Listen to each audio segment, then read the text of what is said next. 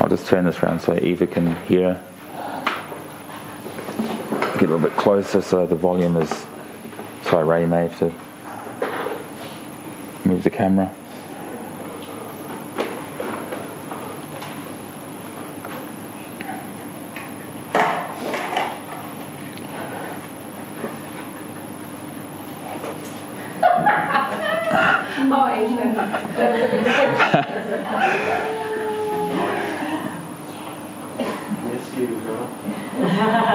So I just want to share a little bit out of 2 Timothy chapter 1 and maybe just unpack that a little bit and then close, because I don't have much, but what I do have, I want to bring my 2 loaves, or 2 fish and 5 loaves, 5 loaves and 2 fish. I can't remember what the order was. How bad is that? 2 fish, 5 loaves, 2 fish and 5 loaves. So I'll bring my little fish. So 2 Timothy chapter 1, and we'll start at verse 8, but I really want to get to verse 9. Therefore, do not be ashamed of the testimony of our Lord, nor of me, his prisoner, but share with me in the sufferings for the gospel according to the power of God, who saved us and called us with a holy calling. So just touching on that. Let's not be ashamed of the testimony of our Lord, nor of Paul, his prisoner, but share with me in the sufferings for the gospel according to the power of God. If you want the power of God, you're going to have to share in the gospel suffering. There's no power without suffering. Yeah? You can have a pseudo power, you can have a power, you can have an anointing from the enemy even. But do you want true power? You'll have to come to true suffering. That's where true joy is. True joy is in true suffering. So you've got problems with depression and anxiety and feeling low, then your problem is you're not suffering for the gospel. You're not suffering for Christ. That's your problem. It's too much of self. Self is the problem. Self is in the way. You've given in to the selfish condition of your own life, your own fallenness.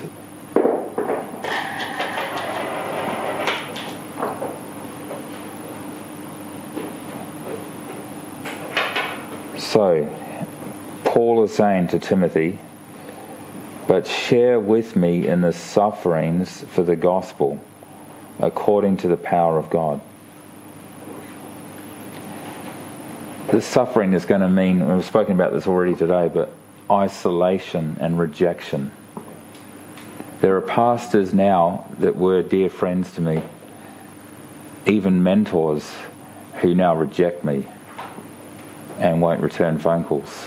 I'm talking close leadership that have been great influences in my life that no longer return my phone calls. That I have to deal with that as a suffering, and a suffering is a loneliness as well.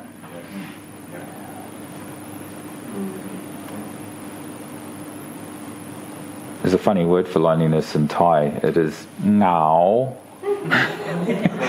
Ngao. That means to be lonely. Kun ngao.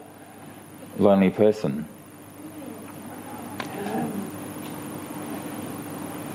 That is part of the journey. If you're not lonely in this walk, you're not in this walk. Yeah? Now, I'm not saying that just because you're lonely you're saved and you're in Christ. But to be saved and in Christ requires you to bear something. You need to bear his name. My name itself, Christopher, means Christ bearer. One that bears the name. To bear that name requires a suffering, a loneliness, a rejection of men. In fact, a hatred. There are more Christians that hate me than people in the world. I've got more believers that used to be friends that hate me, that can't even speak to me, can't even bring themselves to speak to me, than I do people in the world. We met that told lies about you. I don't know if you remember that one. Yeah. He's a pastor. Yeah, a pastor who lied about me. So he tried to work with us once or something and blah, blah, blah. And you're like, no, he asked to work. yeah. So how is that? That's not correct. That's right. So that's part of the call of God as a believer. And that's the standard. Okay? That's not the dizzy heights of being an anointed saint of God. That's the standard for all believers. Yeah? It's true. Therefore, do not be ashamed of the testimony of our Lord, nor of me, his prisoner. Are you a prisoner of the Lord? Do you feel constrained? Are there constraints upon your life? Do you feel bound? See, the modern church today says, just be free, man. You need to have freedom. You need to come into freedom. You need to be free, brother. You need to be free, sister. Just get in and enjoy the freedom. Jump in the river. Just be free. What about being constrained? Paul didn't describe himself as being a prisoner of the Romans. He was a prisoner of Christ. What are we? Do we describe ourselves in those words? Are you a prisoner for Christ? We don't wear that as a t-shirt, do we? I'm free, brother. I've got Jesus, I'm happy. All the bumper stickers that associate wealth and luxury and blessing and fortune and I don't believe much of it is Christ at all.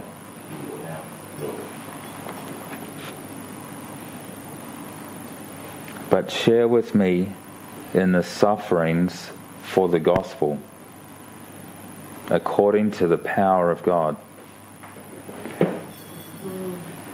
So it's according to the power. It's according to his issuing. What issues from him, his power, provides the necessary grace to suffer. And it's a joy.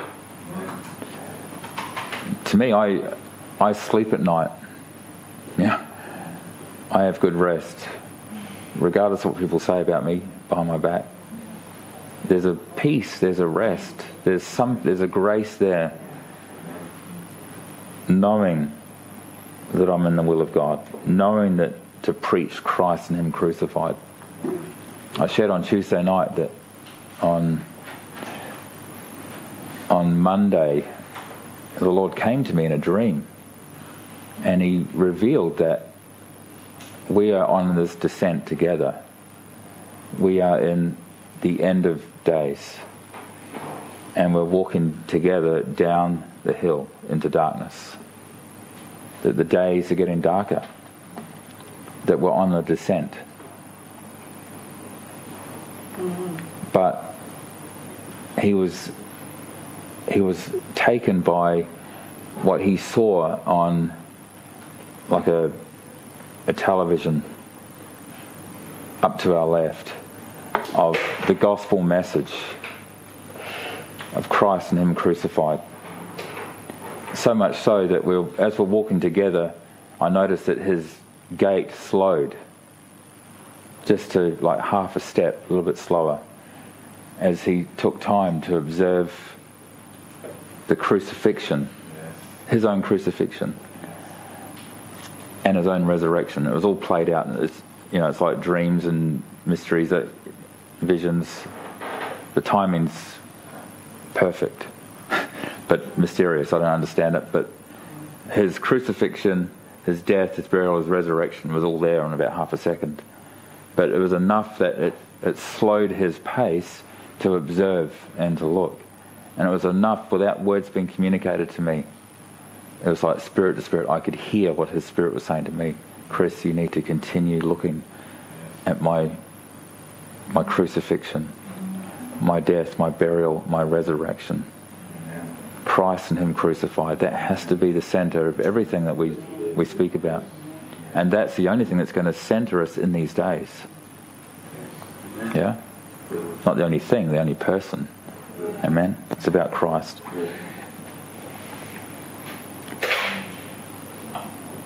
According to the power of God who has saved us, I've highlighted this in my Bible, the word saved. I want you to notice that saved is a necessary and preceding condition of the calling. He has saved us first before He's called us. What are we saved from? What are we saved out of? That salvation is not a once at the front of a church encounter. It's an ongoing thing. Salvation takes time. We need to be saved out of the world. That takes time to come out of Egypt. And we need Egypt taken out of us. That's the bit that takes time.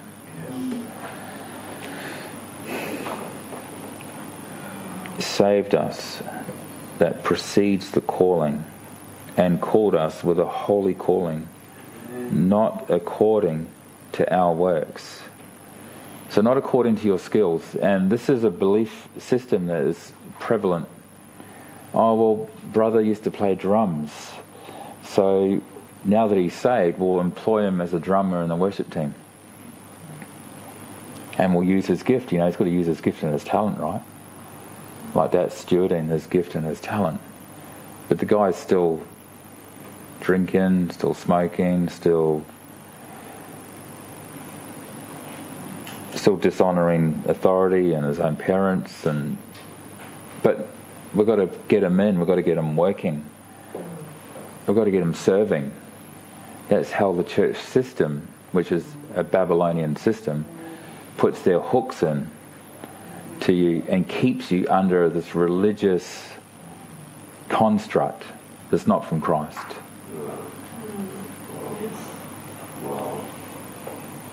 But you think you're doing that person a favour because you've put them through a 3-week course on deliverance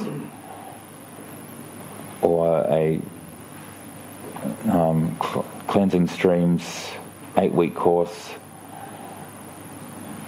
and you've found out through methods of surveying various others that they are sanguine and that they're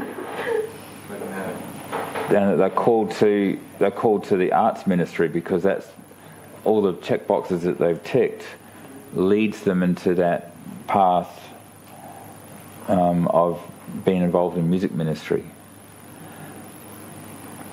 I'm saying this stuff because I was part of it. I used to sell this. It's shameful. God forgive me. Have mercy. But He's called us with a holy calling, not according to our works, but according to His own purpose and grace. Not enough emphasis is on the syllable here of his own purpose. What is his own purpose? Why didn't I preach that when I was caught up with all this so-called pseudo psychology, Christian psychology of getting people into ministry when they're barely saved? They're brand new believers. They've never read the Bible. They don't even know the Lord. You know, you've had a feeling, you've had a sense. Yes, you've had a genuine salvation experience, but you don't really know the Lord. You've just walked in the door.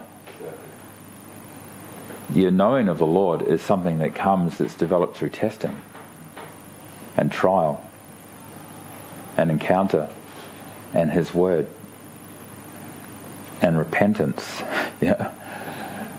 Isaiah was a prophet of God for the first 5 chapters of Isaiah, used mightily of God. Chapter 6, he finally comes to know God. Woe is me. He discovers that he's a man. Discovers that he's a man of unclean lips. He's just been prophesying for the first 5 chapters. Amazing, incredible things, used of God powerfully. But the journey takes you into a deeper relationship with God, a face-to-face union with him. And that's what we're all called to. Amen? That's what true intimacy is. It's face-to-face. It's eye-to-eye, nose-to-nose, mouth-to-mouth, chest-to-chest. That's intimacy. That's what we're called to. And we can have it.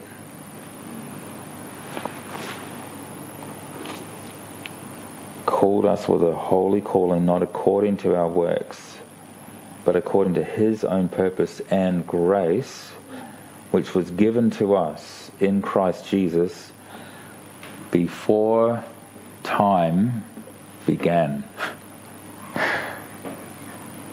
How wild is that? Anybody here remember when time began? I don't even know where to put that. Like, where do you put that?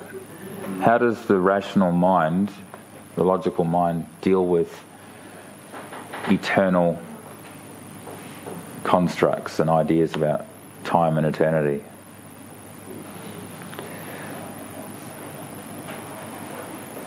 But God's own purpose, Christ's own purpose for each of you, for me,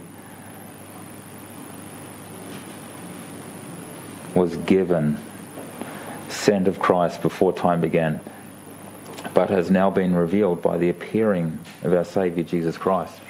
So what Paul came to was a revelation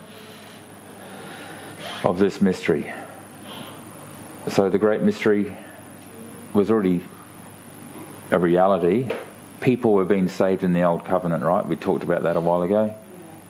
We all don't have a problem with that now. Jesus had people saved in the Old Testament, but was now revealed in the New. The mystery was already at work, but now appeared to all men. This grace of God appeared now to all men. So the lid was lifted. When Christ came, the lift was now lidded. The lid was lifted. Did I just say lidded? The lidded was lifted. Forgive me. I'm human. I'm mere humanity. Rugged. Woe is me.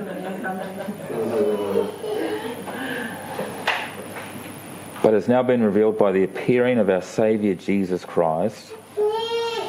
I love that, how Paul has identified Jesus as Saviour, the one who saves. Only Christ can save us. Who has abolished death and brought life and immortality to light through the gospel.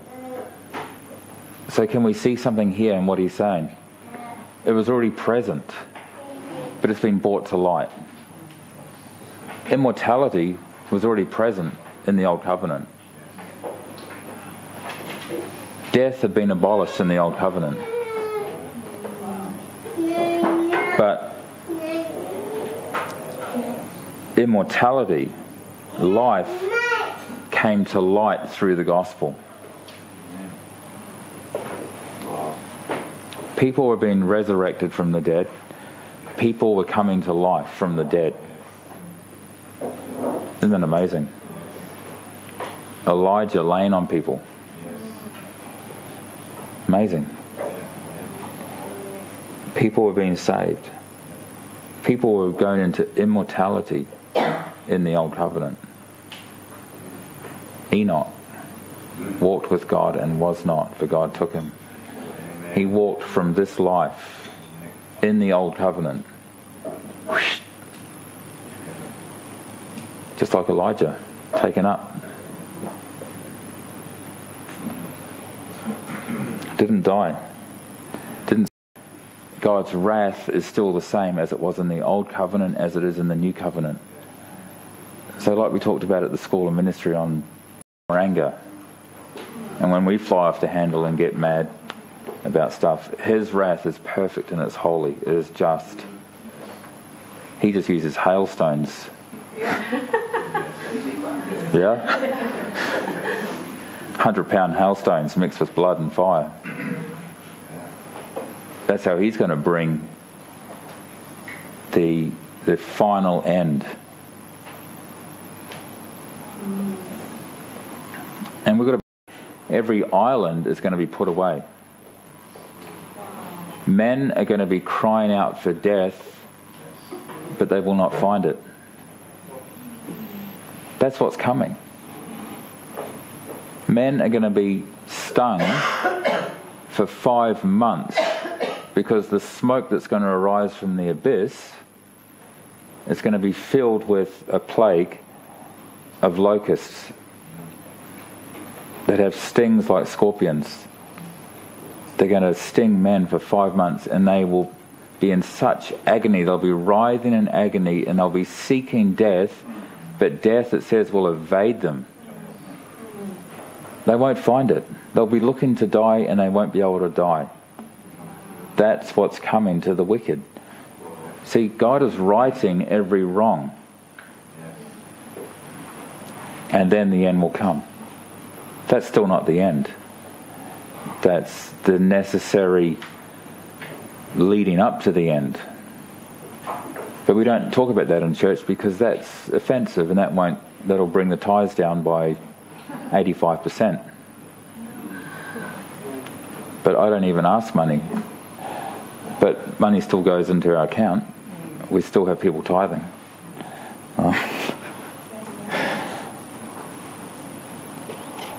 Anyway, shall we read on? Isn't it amazing that you can get so much from one little passage in Timothy?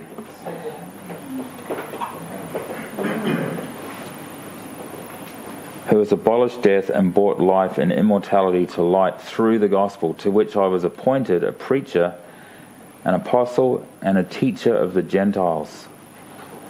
For this reason I also suffer these things, nevertheless I am not ashamed, for I know whom I have believed, and am persuaded that he is able to keep me what I have committed to him until that day. Why is that day capitalized? What day is that? Is that the day? The day of the Lord? That's the gospel, guys. It's always pointing to a day.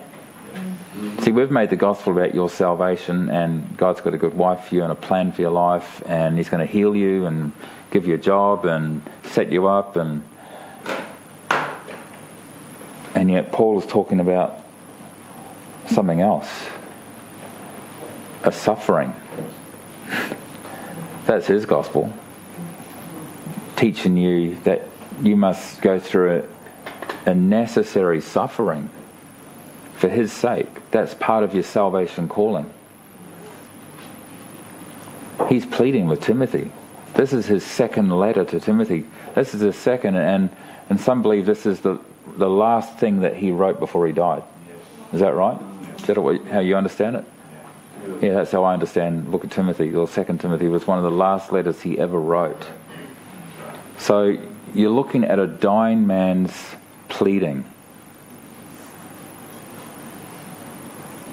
So you need to take these words seriously. For this reason I also suffer these things. Nevertheless, I am not ashamed, for I know whom I have believed. Comes back to a person, comes back to Christ, yeah? And am persuaded that he is able to keep what I have committed to him until that day. It's got a time limit. Everything in this life has got a day at the end of it. One day. We're all going. We're all pointed to that day. You can't avoid it. You can't turn your back on it.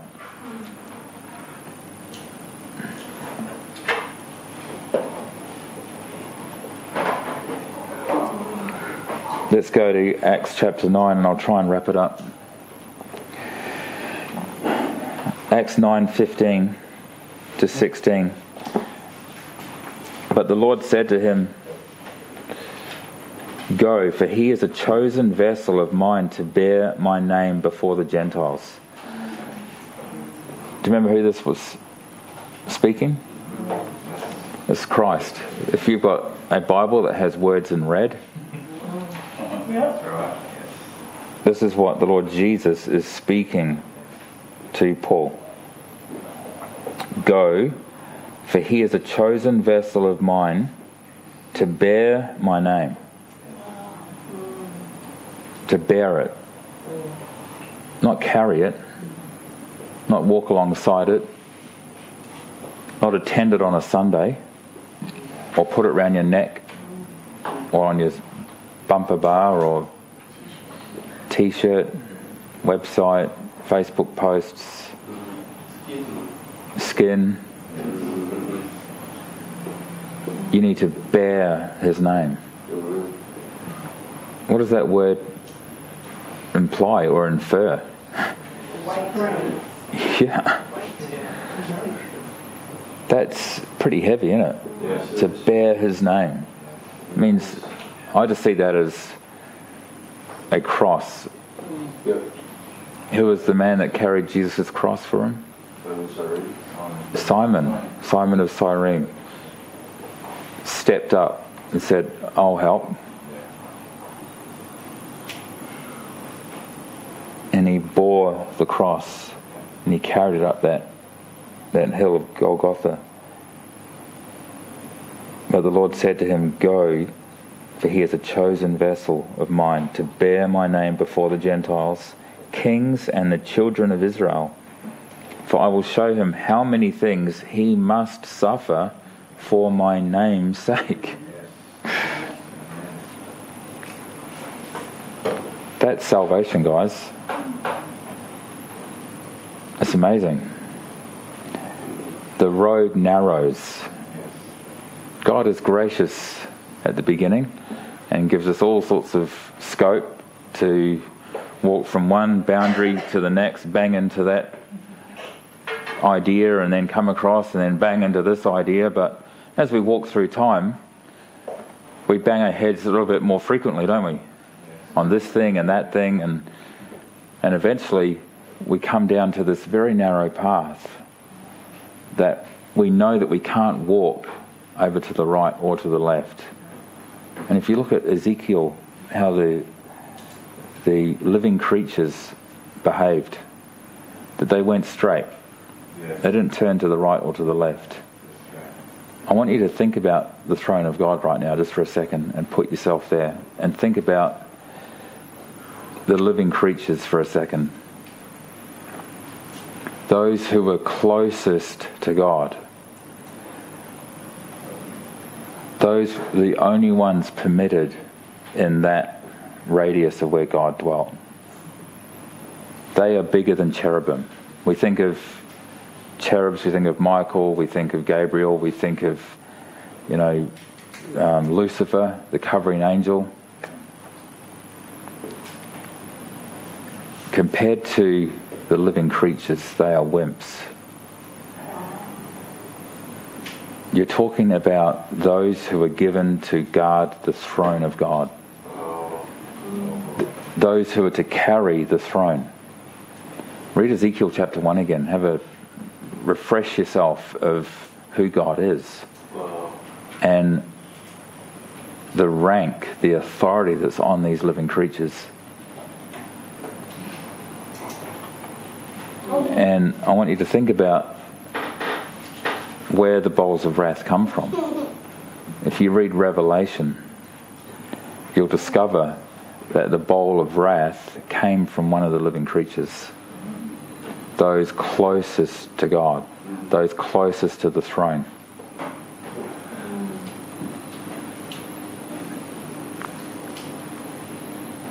Wrath is close to God. That's who he is. That's how he deals with the wickedness and the corruption of anything that's not God. And it comes from the highest authority outside of who God is. Those closest to the guardianship of the throne of God.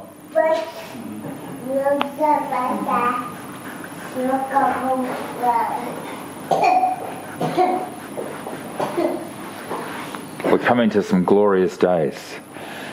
And so I want us to come to, I guess, a place of really taking to heart how serious this journey is. That if you haven't given your life yet fully to Christ, if you haven't really laid your life down in all areas, let today be that day. If you haven't laid down your career or your hopes or your dreams or your friends or your plans or other people's plans in your life, I want you to be aware of what we're coming to. Like, this is serious. And we need to stand for God. We can't play with sin. We can't play with the world.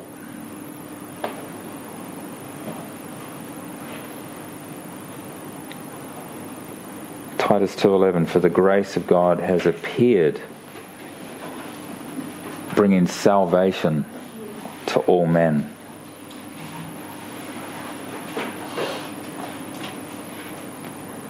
This grace of the Lord Jesus Christ and his coming the first time is an area that I think we all need to come up into and mature in understanding. This is the thing that he said to me back in, I think it was July, end of July. To understand his second coming, we need to understand his first coming. So what does his first appearing mean for me? What does it really mean? Not just that it's a nativity scene at Christmas that we celebrate once a year, but this is so much more than anything outward. This is an inward transformation that goes on before time. That you are saved and you are called with a holy calling. Do you know what your holy calling is? Because you will be judged on that in the last day.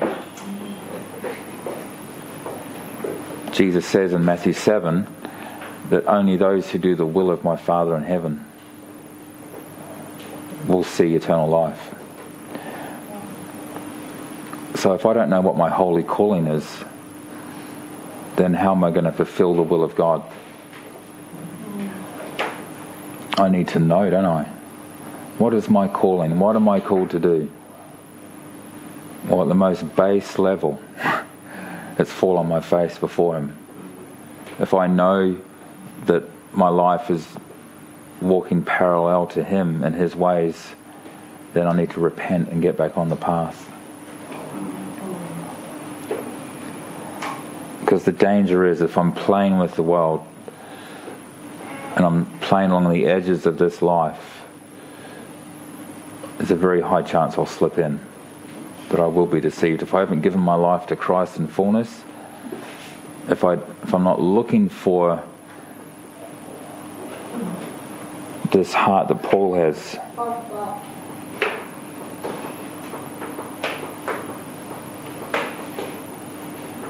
Being a prisoner of Christ and sharing with Paul in the sufferings of the gospel, or for the gospel's sake. Then I'm playing still with self in this world. That's got to be a cry. That's got to be something that's within me. And that's got to be something he reveals to you as well.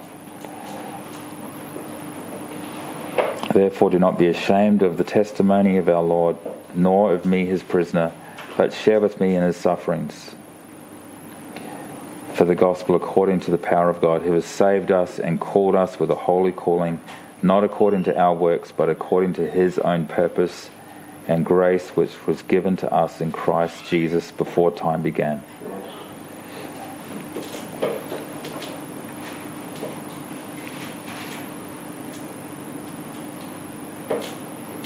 Awesome.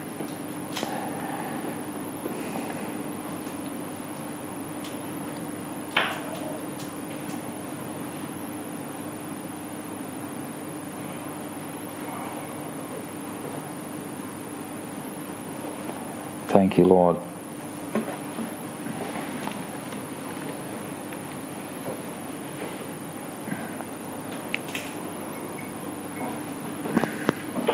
So another way to think about this, and I shared this a few weeks ago, was he can only accept from us what he has paid for.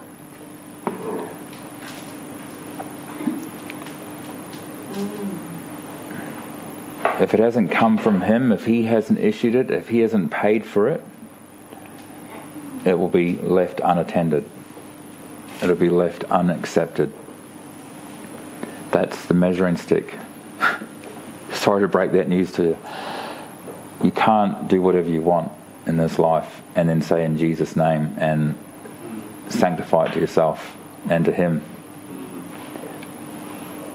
Or what seems right, even to our friends. But only that which is issued from him, only that which he has paid for will he accept. That's awesome. That's a great yardstick.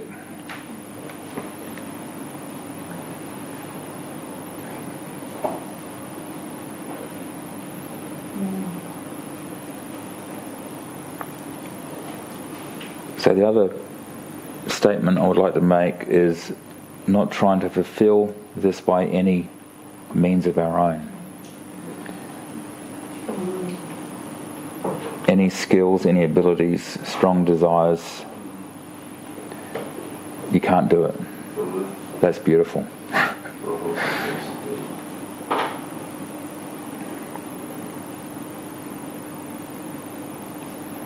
We've got the pictures of Israel, that only a remnant was saved according to the election of grace. The problem was that they were trying to fulfill the law by their own strength.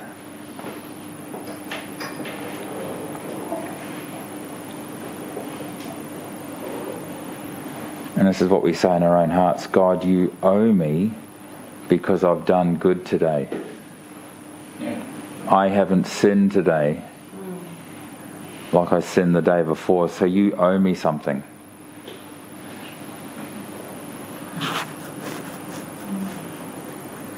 Look, God, my works stack up. It comes in Romans, it says, to him who works, his wages are not considered a gift but an obligation. Yeah. It's him who trusts in the Lord. It's something else to deal with. If God can't give to us, if we come saying, I did it. Ephesians 2:8, it is by grace you have been saved through faith, and this is not from yourselves, it is a gift of God.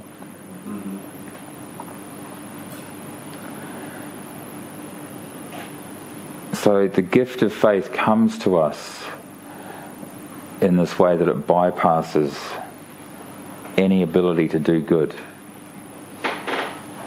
And it joins itself to Christ's own faith.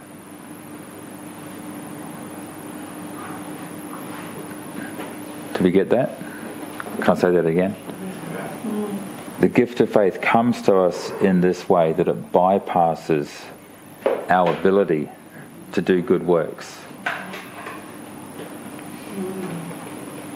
And it joins itself to faith in Christ. When that happens, God now places that on your account as righteousness. That's awesome.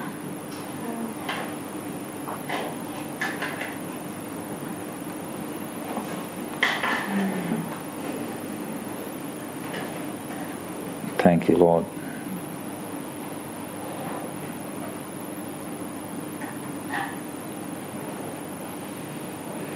So faith will do something for us. Faith will cause us at times to speak the truth in love. God's looking for a generation today that will be like the Phineases. Remember we spoke about that a few weeks ago? The one who would rise up with a javelin.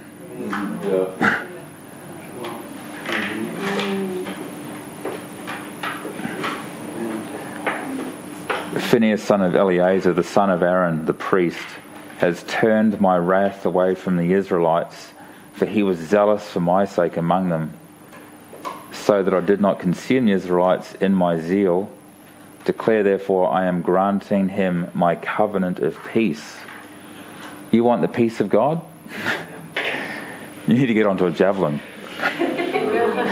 Yeah? You're going to have to fight for what is right. Not in your own strength, but in what is right in Christ. Standing up for what is right and true is effectively taking that javelin, writing that letter to that principal. Wow. Confronting a workmate, confronting a fellow believer, a friend, a sister, a brother. Count the cost before you do it, because you need to have them on the altar like you should everybody. They should already be on the altar. Your friendships are an idol. That's the problem. You don't do this because you're still worshipping friendship. It's idolatry. It's before God. We don't confront one another because we worship one another. Yeah? Yes. And we don't have peace because we're not willing to wage war. My wrath has been turned away from the Israelites because Phinehas was zealous for my sake among them, so that I did not consume the Israelites in my zeal.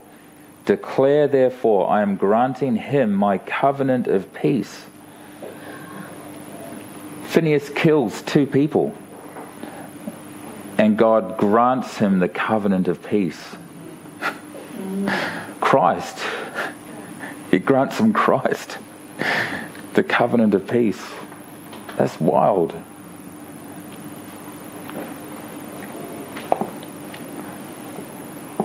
And in Psalm 106, I want us to remind us that this was picked up in Psalms.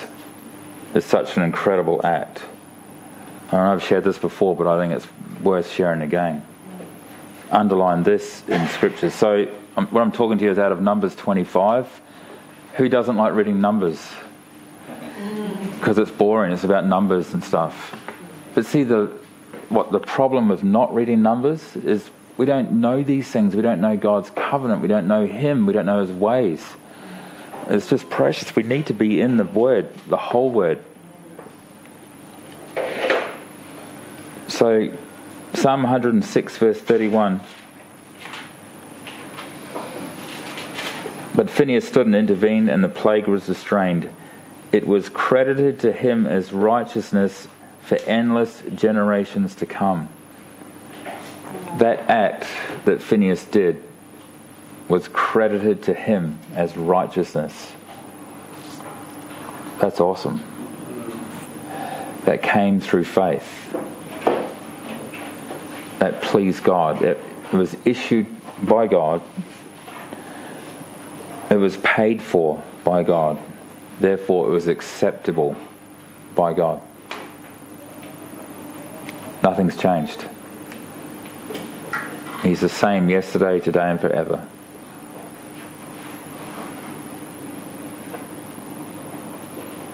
And we're going to see some things coming up in these days to come that might require even believers taking up arms.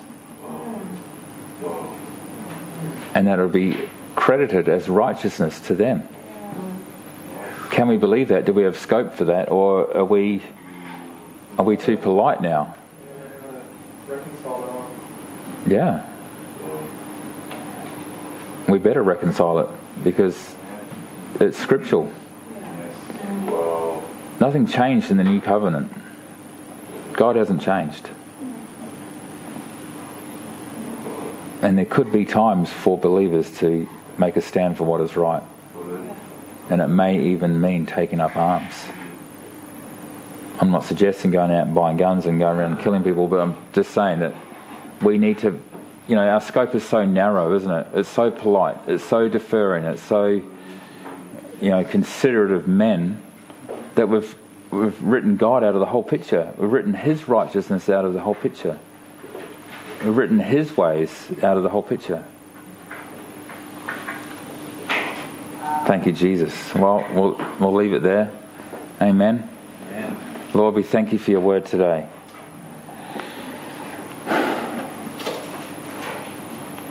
Lord, that you would help us in your word. Lord, help us acknowledge you, Lord, in every moment. Lord, it's not a Sunday thing that we acknowledge you. It's not around the communion cup and the wafer that we acknowledge you. It's not when we're feeling low that we acknowledge you. But Lord, it's a moment by moment, day by day. Lord, that we need to acknowledge you. We need to be thinking of you. We need to be considering your ways, your thoughts, your word, your purposes, your holy calling for us. Lord, for those here today who don't know what their holy calling is in you, Lord, I pray that you would make it plain.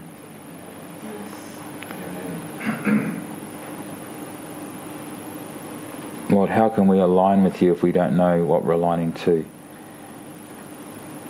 Lord, that we haven't spent the time sufficiently. We haven't even bowed down and asked, what am I to do? What is your purpose for my life? Lord, I pray today, Lord, that there be those here and those watching later, Lord, that would come to that place of, what am I to do? What is your holy calling for my life? And Lord, that we'd come to that, Lord, with godly fear, godly reverence, godly obedience, godly faithfulness. Lord, that would be above every natural, earthly, worldly, human thing. Lord, help us prioritize, Lord, what the primary thing is.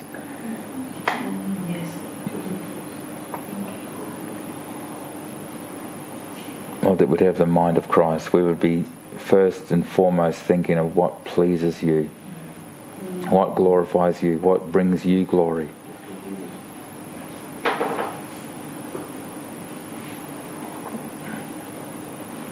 Lord, even today, Lord, let today be one of those days that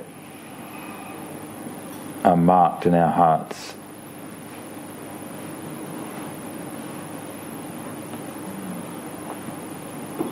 Lord, a timestamp of a day that you came and you reminded us of these things, of our salvation, what it means, and what we're called to, our holy calling. Lord, I bless you and I thank you, Lord, for each one. Keep them, protect them, Lord, as only you can. Lord, I commit each one, Lord, into your hand, into your ways, into your purposes, Lord. In Jesus' name we pray. Amen. Chris, one thought I had was, like you're talking about the narrow way, you feel getting closer and closer. But the thing is, the Lord has put the boundaries low so that if we ever want to step over and walk in the flesh, it's not like constricting that we can't get out of it. If we want to follow the Spirit, and we will get to a narrow thing, but as soon as we want to walk in the flesh, whatever the situation is, God allows us just to jump over and walk off our own way. He doesn't hold us into those. We're not trapped in a narrow path. And if we're constantly walking while staying in those boundaries that the Lord gives us. Well, I think so. Mm-hmm. Get to a point where we can say, no, this is too difficult. I'll step over and go over that path. It's a bit easier. Yeah, well, the temptation is always for the easy, isn't it? Yeah. It's always to default to the world, the flesh, the enemy. It's not even the enemy. Enemy gets blamed for a whole lot, but it's often our own will. It's our own self-determination that leads us astray. Yeah, and the enemy uses that, obviously. Yeah. That's a statement of a hardening heart. Yeah. Paul says the love of God constrains him. He wasn't constrained. He absolutely was constrained. Because he was in the presence of God. The fear of God and the love of God will constrain us. But as we own it, my own heart, if I know that I'm going to dwell in the fear of God and the presence of God, that will constrain us. We know we're going to grieve the Lord. We absolutely know that. We should put the fear of God. It always astounds me that in Hebrews 3 and 4 that 3 times Paul says the same thing. 3 times today you hear this, do not harden your heart. Yeah. It's like very rarely when you see something once as important, twice as incredibly important, 3 times it's like goes 3 times repeating that same statement today you hear the voice, do not harden your heart. Because then anything's possible. You just treat God like just a servant. Terrifying. So the grace of God. It's been revealed to all men, teaching us tonight to say no to ungodliness. There's so many righteous and godly loves in this present world. We're going to wait for His glorious, the blessed hope of glorious appearing to us. God the Saviour Jesus Christ, who gave Himself for us to redeem us from all unrighteousness and purify us for Himself, people that are very own, eager to do what is good. Can't quote the rest of the Bible. It's just that as a young believer, that was so burned into my heart. Because it's such a beautiful, powerful gift. What the grace of God is and isn't. It's not. Yeah, eager to. You just said it, John. Eager to do what is right. Yes. Do our hearts yearn to eager to do what is right, or to do what pleases self? That's the test of what grace is, or what grace we're holding to. True grace. You'll be eager to do what is right. That was one of the arguments, I guess, that the teacher that we were talking to at the school said to us, but what about the grace of God? Remember the grace? And I said to him, Romans 7, grace is not a license to sin. If you really understand the grace of God, you wouldn't even want to go near that. You don't want to touch, you don't want to go near it. You know, anything that's doubtful, you're not going anywhere near it. That's the grace. If you have a revelation of the cross and the blood that was poured out for that sin, that witchcraft, and the grace that He has given us in that, by wiping our slate clean, you would not even go near it. Yes, the grace of God. Yeah. It is new. The grace of God. And the judgment was not intervened. There was not intervention. The whole of Israel would have won. Yeah. Yes. But what would have happened to Phineas in the world? You can't imagine that people around would have gone, good job, sunshine, you just killed 2 people, well done. He would have been taken. He would have been, we don't know what happened to him. But we know that God said that what He did was righteous, but what did man say? We know that He came into the covenant of peace. There's not many in the Word of God that have come into that. So whatever that looks like, man, I want to go and visit Phineas when I get there and go, wow, what does the covenant of peace look like? Because I want what you've got, He came into a covenant of peace, no doubt, because around him, after what he did, was terrible storms. from what the world did would have done. You know, we killed, 2 people. He would have had to come up before something. The law. But those who are in Christ would have said, far out, thank you, Jesus, and blessed the God of heaven over that act.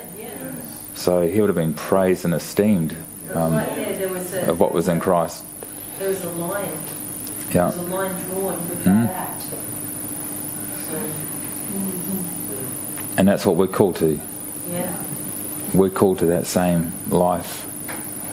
That's all in Christ. That's all in grace. That's all love. That's all mercy. It's the kindness. That was the kindness of God to preserve a nation.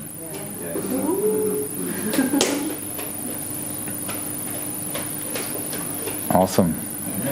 Amen. Well, bless you. Good to see you, Eva.